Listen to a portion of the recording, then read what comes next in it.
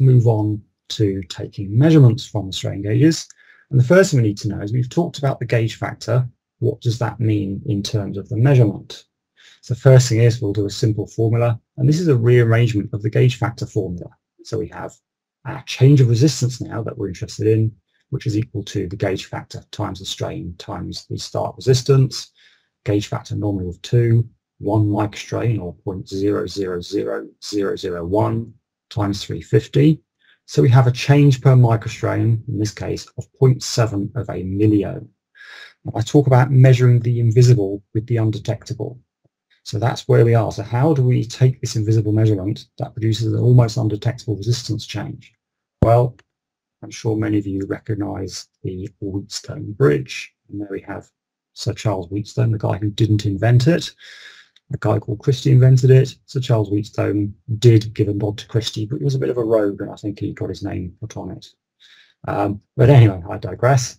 Essentially, this is a balancing circuit. And so if I move on a slide, I would liken it to your traditional kitchen balance, where if R1 and R2 are the same value, so liken them to the same size of this weigh scale. If they have the same value, the pointer here will be pointing to 0. Equally, if these two are the same, this point here will be at 0, or halfway between the excitation voltage. Of course, if R3 and R4 are the same value, it will also be true this side as well, and therefore I'll have no output from the bridge. If I introduce an imbalance in one or more arms, then I will get a change of output. And this particular diagram shows what we would call a full bridge. You'd have one or more strain gauges in each of these arms, and this would be something like a commercial load cell. So all commercial load cells use full bridges, active resistors or strain gauges in each arm. For general stress analysis, we use quarter bridge. In other words, one of the 4 resistors is a strain gauge. The other 3 are backing the instrument.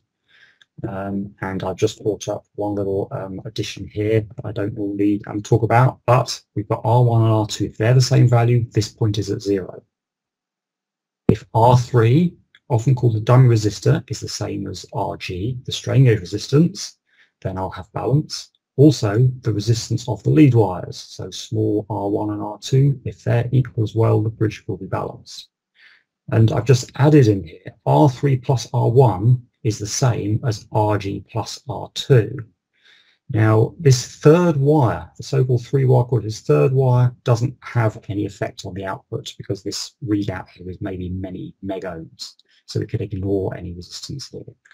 But the great thing about a 3-wire quarter bridge is the bridge remains balanced no matter what the length of the lead wire. It also remains balanced if there's a small temperature change in the lead wire, because copper is a very good temperature sensor.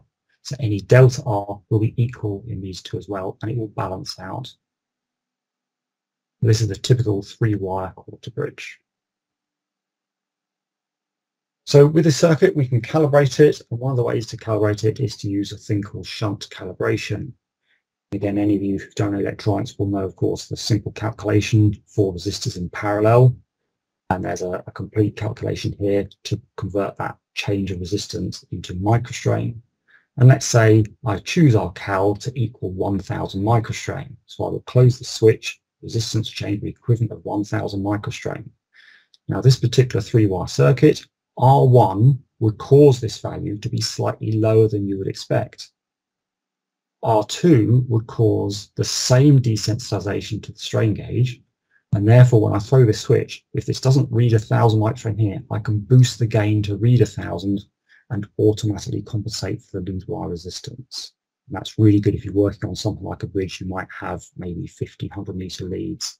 The shunt cal circuit can enable you to automatically correct for that lead wire desensitization. And in digital instrumentation, you press a button and it does the calculation for you. A lot of what we talk about with instrumentation is talking about using dedicated instruments. So although you can go to first principles and build something yourself, dedicated instruments do all of this for you. So they generally include the bridge completion, the shunt calibration circuits with the maths to cope with that.